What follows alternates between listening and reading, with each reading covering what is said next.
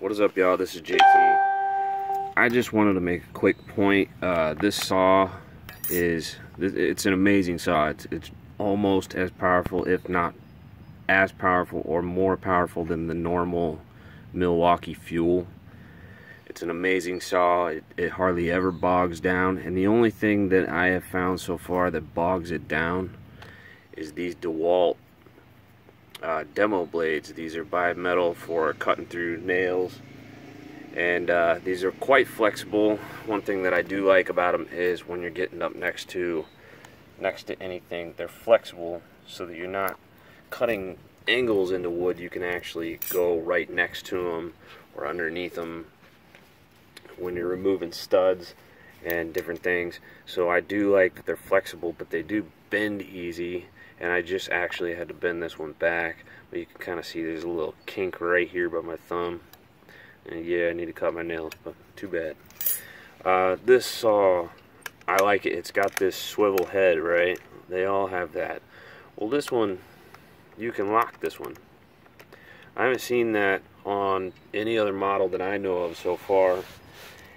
And another point that I would like to make is these 3 amp hour octane batteries. Yeah, the octane is supposed to, you know, ramp up the power when needed.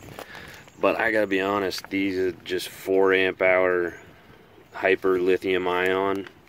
They last like twice as long in the same tool. And I don't want to burn these batteries out because I got these with my Impact, which is a Gen 5X, and the hammer drill kit with 2 of those batteries in the big charger. And but these tools, they last like twice as long because they're not upping the amperage when the tool is bogging down because you have a crappy blade. Now I really don't know what I'm going to call this video because it's covering so many different aspects, but I'm running the Gen 5X circular saw, and this thing just eats through the batteries. This thing eats through the batteries. The what's it called, Job Max, which I'm using for cutting away bad wood with the oscillating head, it eats through the batteries as well. So I find that the Sawzall, I don't use the circular saw as much, but if I did use it as much as the Sawzall, it would kill batteries faster. But on this saw, right, or this tool, this Octane Job Max, it does the same thing. I think it actually destroys the batteries faster than the Sawzall. But yeah, that's what I'm doing. I'm basically demoing out and replacing bad with good.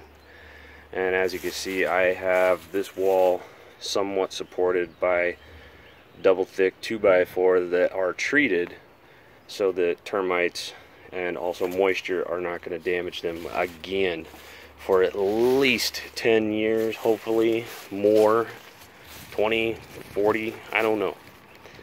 It's Prime 2. Just look at the sticker real quick. It's yellow wood, Prime number 2, treated using MicroPro technology, copper azul. I don't know what any of that means. But also, this saw blade, I've been using it on the El Cheapo sliding 10-inch miter saw. I have to square it up every time I use it. This Hercules blade blows through. I mean, absolutely destroys with minimal effort on these treated boards. And you can see it just leaves a beautiful cut on an absolutely crappy saw.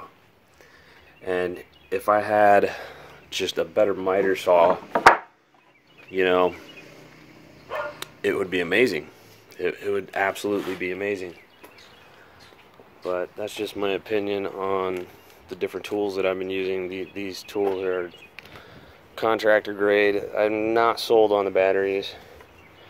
I think the limitation is in the batteries. I don't think these batteries are going to fare well, and eventually they will go back to an older technology that's tried, true, and proven. Because even though this is a 3 and that one's a 4, that one lasts like 2 to 3 times longer than this one. And maybe it's because they're putting more juice into each stroke of this saw, but if I'm doing the same amount of work, especially when I'm using a dull DeWalt blade, I've got a Milwaukee one, but I really don't want to tear it up. Not yet, not until I need it. I actually found this one on a job site. This is a double duty Milwaukee Sawzall blade. It's a metal blade, but this is also, you know, considered like a demo blade because, you know, I found it on a job site. But if you're just cutting straight up wood and you know there's no nails in it, these pruning blades destroy anything in their path. They are amazing. Now this is a straight up Lennox just metal blade, and they do not cut wood worth a crap. Then I've got an old Craftsman just wood blade that I've already burnt up, and I've already bent it a couple times. This thing chews through wood 10 times faster than this DeWalt. I'm kind of thinking if I could read the writing on this, this is probably mostly a metal bit, but as you can see, I hit like 4 or 5 nails, maybe 10 at the most, and the teeth just fall off. I'm not sold on DeWalt. DeWalt, everything to me is junk. There's maybe a few exceptions. Maybe they're sliding 12-inch miter saw, but that's just an overview of what I come across on these tools. And all these tools, these are smart batteries. They actually keep track of how long you use them. They keep track of, you know, how many times you charge them, and all these different things. Now that could be a good thing and that could be a bad thing, depending on how rigid themselves uses that information. We don't know yet, but I've still got a lot of work to do, more than what I care to do. It's getting hot. It's supposed to be 80, like 85 degrees or 81 degrees, something like that. And, you know, gotta stay safe. So I'm wearing my hard hat. I got my earplugs, they're right here. And wearing the proper protection. This right here is unsafe. And if I wanted to take the time, I might take the time and clear myself a path, just move these over, because I can't get rid of these at the moment. I don't have a dumpster. I don't have anything to throw them in. I don't have a wheelbarrow. I don't have anything to deal with that for right now. So what I can do is just kind of slide them to the side. It'll take quite a bit of my time. Or what I can do, like I've been doing, is I'll lay just boards across of this, and if I have to lay down, I'll just lay down on it. So like when I pull these are to cover up holes in the wall, otherwise there'd be animals getting in. And as you can see, I accidentally broke off a piece that was covering up a little hole in the wall, so it's just going right in the house. But I don't want to mess with putting up plastic every single day and then taking that plastic down, especially when it's not raining that much. And also, I still have all this brick to remove all the way to the front door. All this brick, well, half of this brick will just fall off, but all of this brick on this wall all the way down, all this brick, and as you can see, that's already out. And if there's any wind noise, I'm sorry about that. And this little teeny section, this is no big deal. Now that I say that, it'll probably become a hassle of some sort. I didn't actually get into this side to see if any of that is bad. If any of that is bad, oh man, this is becoming a nightmare. Because as you can see, all along there, it's rotten. all this siding is just rotten. So I'm assuming that whole sill plate on the foundation is gone. And I don't think there's a secondary sill plate. If there is, that's retarded. I don't know why they would build it that way. But if they did happen to run 2x8 joists, then there could be a possibility of a 2x8 joist sill, and then a top sill for the wall itself. All that could be rotten, and I'm just crossing my fingers that that is not the case. But for the most part, what this video is about, if you stuck around this long to actually get to the point, is Hercules saw blades are amazing. Rigid tools, they are amazing, especially the newer Octane, and they're probably working on the next thing coming out now. But this Impact is doing me a world of favors because I have one of these screw type jacks, and it lifts the house just enough, literally just enough, to where I can pound in new wood. And it's also the type that has the screw input rather than the hook input, so this is a necessity. And in my car I've got a 3-ton 100+ pound jack that if I need it I can use it, but so far I haven't needed it. I actually got one joist sistered in, which, let me tell you, when you're doing from the outside, reaching under there to screw that in, it is a nightmare. You drop screws. I could barely pull the trigger on my Impact.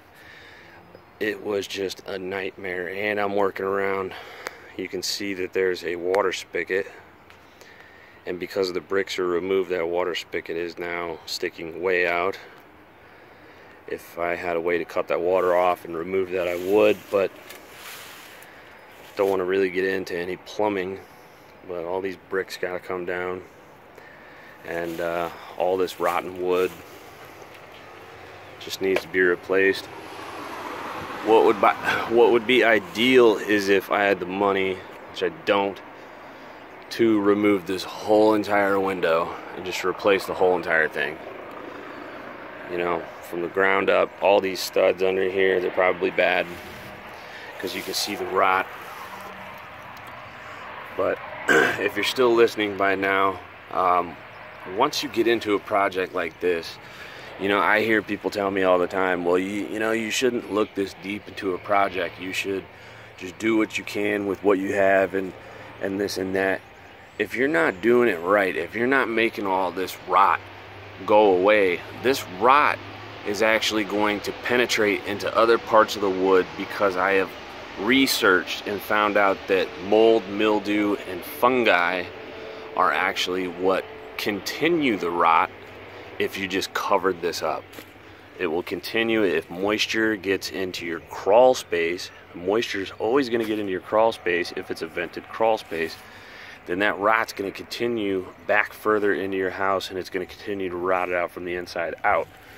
So you have to remove as much of it as possible, because what this is actually like a fungus. All this stuff on here is like a mold or a fungus. Same family of whatever in the animal kingdom or the plant kingdom. But you got to remove it all and take care of it while you can. Like, I've got all this side off. Well, you know, I don't know how far up it goes. I haven't gotten into that. But I'm just scabbing in structure where there literally was no structure. This whole corner, no 2x4s. None of them were touching anything. They were floating. And next to the window, luckily one of the window studs, and you could see that in the previous video I uploaded, and I just took a piece of 2x4 and kind of put it all the way down to the foundation and kind of screwed it in like that, so that it's holding the weight, so this thing's not going to collapse on me. This is the danger when you're working on this type of stuff, so you got to be careful. But I'd say so far I love the rigid tools. These smaller batteries, they're okay. These 3 amp hours, I'd say if you're a do-it-yourselfer, they're fine. If you're getting into stuff like I'm doing, just go Milwaukee. Don't even waste your time, because the Milwaukee batteries are, you know, they're a little bit better. I'm not going to say that these octane like a 6 amp hour or 9 amp hour. I don't have any of those. I can't really say. But your Milwaukee toolkits that you get, your tools that come with batteries, they're going to come with 5 amp hour XCP batteries and whatnot. These come with 3. So it may just be worth it. I mean, the Gen 3 Impact driver is the top of the line. This is nowhere near top of the line. The rigid impacts actually lack quite a bit. But I'd say when I bought this kit, I was like, yeah, I'll probably end up just selling this drill. You know, this drill's probably junk. This drill is amazing. It's actually a better hammer drill than the Milwaukee. This isn't the octane version. The octane version is better than the Milwaukee. This one is up to snuff with it, or up to par. And this one's quite a bit lighter than the octane. It's more compact. It has the separate switches than having to maneuver the clutch itself to put it in drill and hammer drill mode. That irks me when they do that. I don't like it. The chuck is decent. I have had it loosen up on me a couple of times. But if you ratchet it down really, really tight and you crank it, no issues. Now the power on it is actually quite incredible. Now all these new lithium tools, you can't run this in second speed drilling out big holes, because what it's going to do is it's going to overload protect every time, especially in certain situations, different woods, different bits. If your bit's dull, it's just going to overload protect. You throw it in low, it may still overload protect. And that's what I don't like about these types of tools, like a nickel cadmium batteries. They would not do that. They would just go, and they would literally fry your tool, but they would not stop. And so there's pluses and minuses on everything. But that blade right there, freaking amazing. So I've got a lot of setup and a lot of work to do. I haven't eaten today. But yeah, I don't even really know what I'm going to call this video. Ugh. But we're supposed to be on lockdown right now.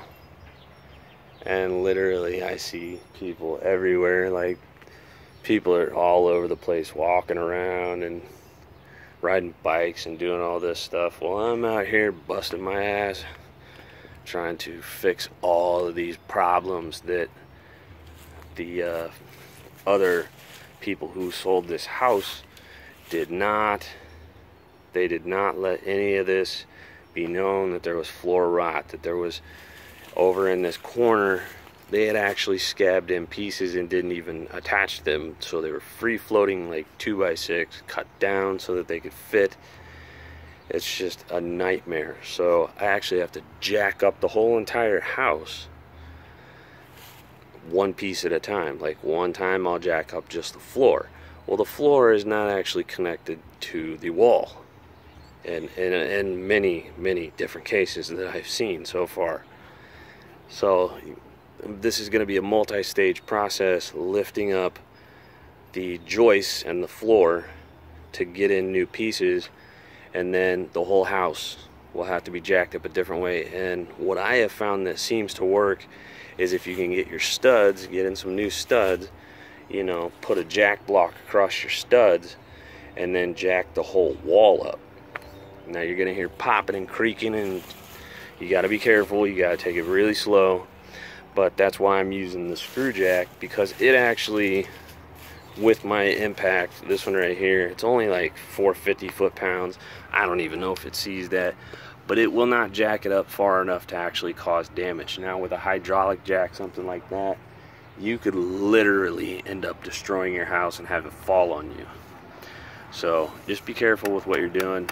Be mindful and aware of the hazards, and also do not sawzall through cords, because you'll shock yourself, kill yourself, something. You just got to be mindful of what you're doing. And that's why on the inside I've actually removed a lot of the drywall, and that's how I discovered behind these bricks was completely fucked. And everyone's telling me quit destroying, you're just gonna find more problems. Well, yeah, that's kind of the point. The more problems you find, the more problems you can fix, and then the next person who buys this house, they're not going to have that issue. They're not going to have to deal with it. You can explain everything that you went through, the whole process. You can even show them, especially if you video and then you upload it and show them.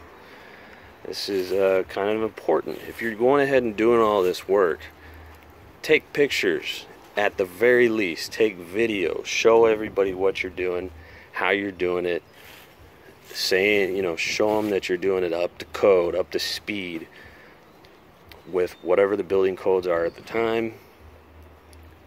And actually, if you're smart, build future-proof. Build it so that you know those next codes are coming around the corner.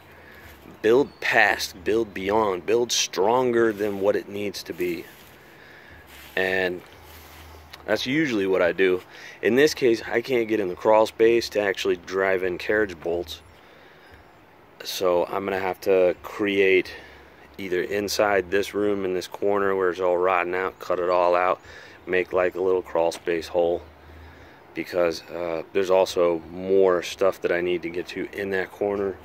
Or what you can do is right here by the front door, if it's in the right section, you can cut out a section. I actually think the door is locked, so I can't show you, but you can cut out a section.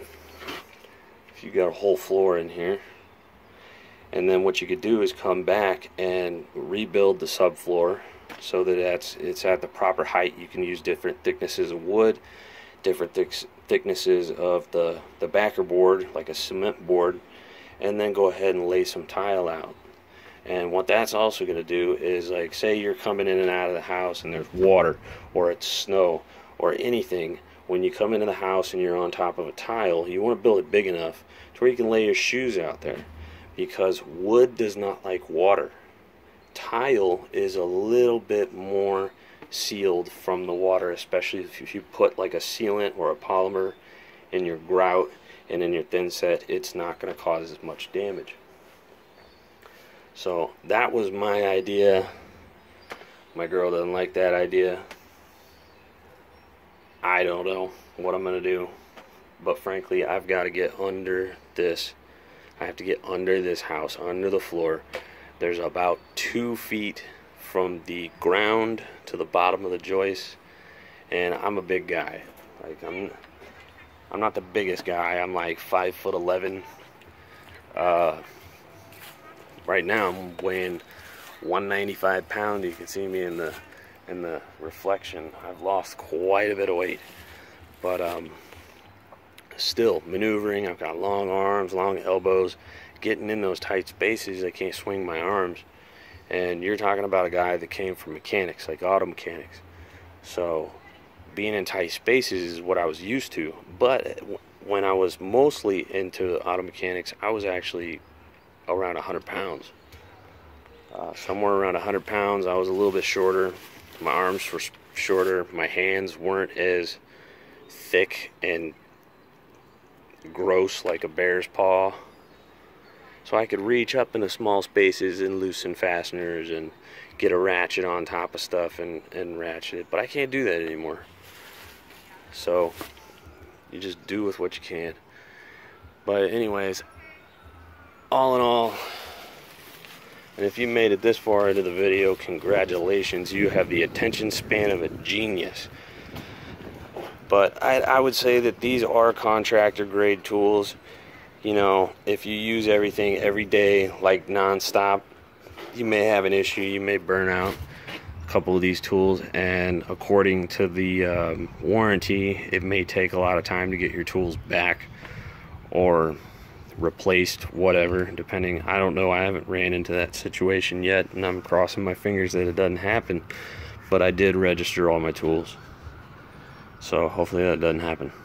But these are good tools. This saw right here, The Milwaukee's gonna smoke it every time. I wish I would have gotten the Milwaukee, but also at the same time, I wish I wouldn't have ordered the stupid Gen 5X. I wanted the Octane, because this is not even as good as the Octane. And of course I'm using a dull Diablo blade, because the last time I put my brand new Herc blade on there, I ended up hitting a hardened screw. And then I looked at the blade closer and realized that half of the teeth were welded on sideways or backwards, and so when I took it back, I told him, I was like, these teeth were welded on the wrong side. So you had some teeth on the left of the blade welded, and then you had some of them that were welded to this way. So it was making a huge cut through the wood, when this one right here was making a super thin cut. And they're supposed to have relatively the same thin curve. And so I looked at it closer and boom, it was messed up. I did get a replacement, but I'm not going to use it until I'm using fresh clean wood like this. But right now, since I'm demoing, I'm just going to keep this piece of crap in there that I found on the job site. Somebody just thrown it on the side of the road. And yeah, that's pretty much it on that. But yeah, this video got way too long, so my life. Well, anyways, peace. Don't forget to like and subscribe, and enjoy your life before they fucking take all our freedoms away, I guess. Do your thing. Get out there, work on something, mow your yard. I don't even have a mower here, so this isn't technically my house right now, but it's supposed to be. So we'll figure this out. And that's touching the ground. Whoops.